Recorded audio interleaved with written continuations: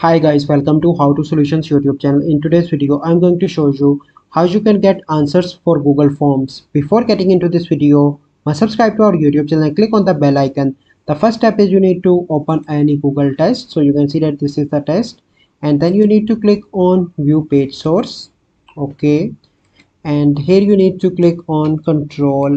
You need to click on Find and then you need to put your answer here. So I already put my answer here. So how you can get the right answer? So here you can see that you have seen the option null, null, null, false, null. So you can see that these are six options. So here you can see that these are six options and the fourth option is false. So you can see that the fourth one is false, so it is 13. So you can do that 5 plus 8 is equal to 13.